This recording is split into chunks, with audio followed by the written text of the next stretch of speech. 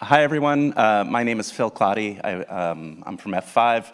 I spoke last year at the Cloud Native Telco Day and then missed the rest of KubeCon because I got COVID and spent a wonderful time in a wonderful Detroit hotel room for 5 days.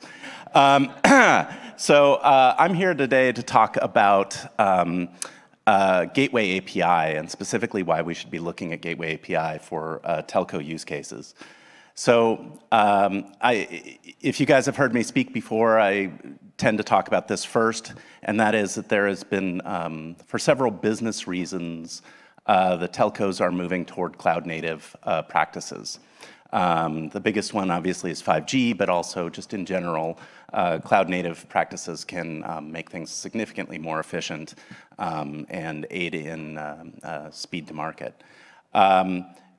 This means that they are using Kubernetes. So originally when 5G was first being explained to me and our standards guy was talking about how great it was going to be with the containers and it was going to be cloud native and all the rest of this, nobody actually knew what tools were going to be used to launch these cloud native network functions. And at the time, there was actually a lot of people who didn't want to use Kubernetes because it was a Google product. But once it was donated to the CNCF and all the rest of these things happened, it is now absolutely the tool of choice for doing anything cloud native. The problem is,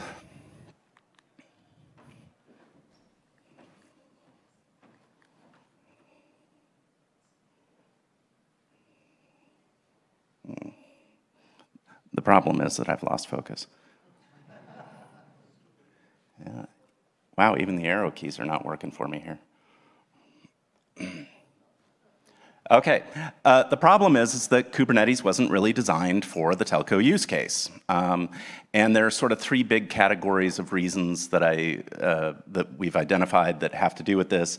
The first and foremost is that the networking environment for telco is significantly more complex than Kubernetes really expects, right? So in Kubernetes, usually there's like a pod network, and then everything else is just the internet. But of course, that's not our world, right? It isn't just the internet. You got your RAN network, your OAM network, your services network. It's significantly more complex, and we've intentionally kept those segregated. They have completely different infrastructure. They have different routing, firewalls, everything else. And Kubernetes just doesn't have a way to model that natively.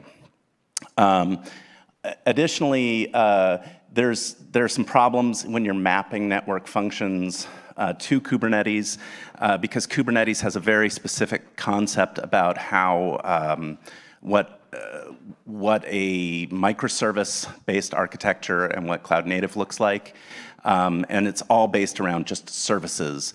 And there are well-defined paths to come into Kubernetes. There are less well-defined paths to go out of Kubernetes.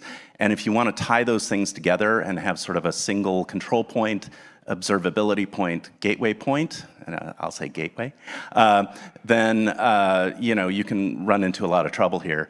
And the actual specific protocols as well are just different even inside of 5G, you use SCTP and some other things that don't model naturally inside of Kubernetes.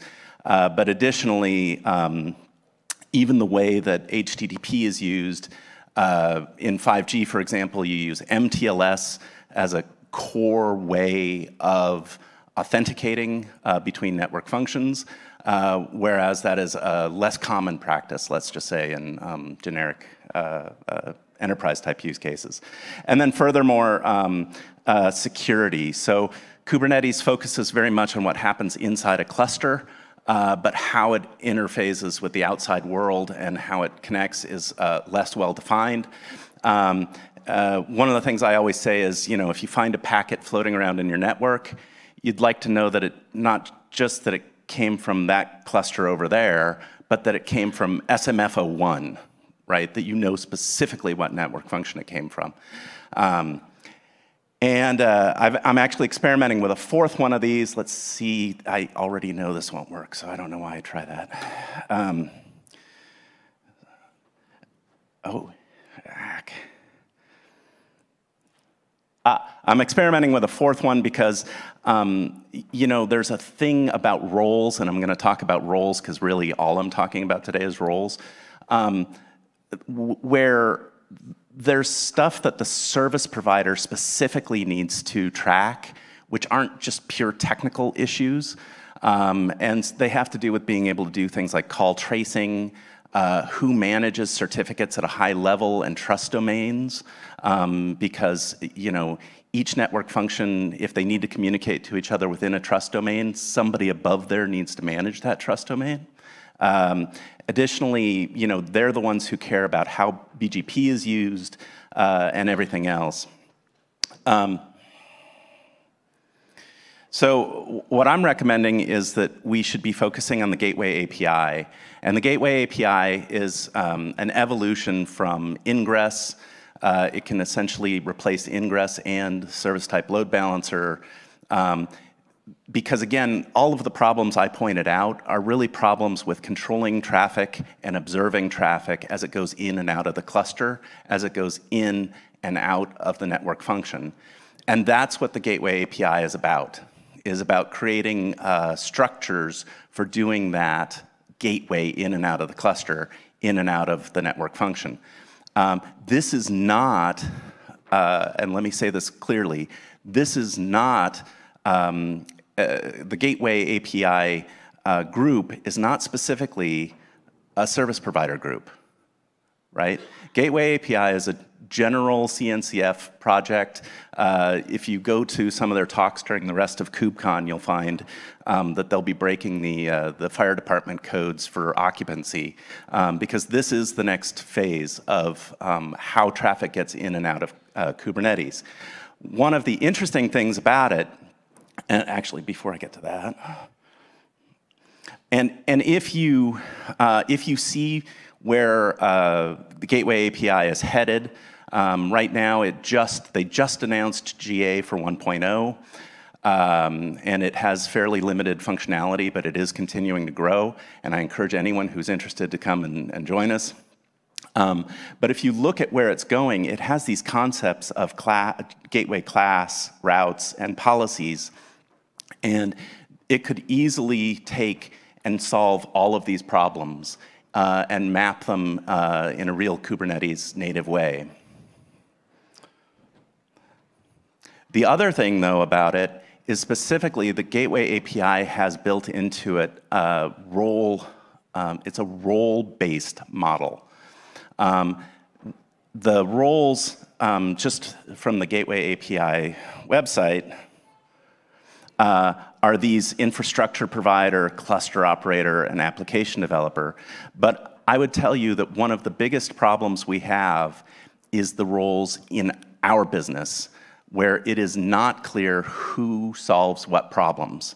So something I have seen time and again is a service provider puts out an RFP for their platform, and they choose something. And then they put out RFPs for their network functions, and they choose something. And then they start trying to integrate it, and they run into all those problems I pointed out. And they say, oh, whose fault is this? And the service provider wants their vendors to give it to them. And the vendors are like, well, I'm not going to say I need it because then they'll make me provide it. And you end up in these weird battles where instead of solving the problem, they're just hacks upon hacks upon hacks. Another thing that happens is people think, oh, well, I'll purchase everything from a single vendor, and then they'll just deal with all of it.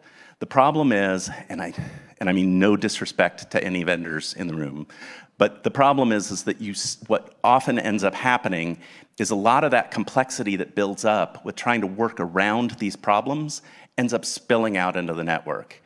And then suddenly you have orchestration problems where you have to orchestrate all of your routers and your firewalls, and sometimes you have to buy specific routers to match what your vendor needs, right? Instead of doing it in a cloud-native way. So if we use the Gateway API and we properly map the service provider teams to it, I believe that we can solve all of those problems, and we can have true cloud-native network functions that can just be fat, dumb, and happy, being just pods that know nothing about the underlying infrastructure, know nothing about the underlying networking, and just perform their functions. So thank you very much.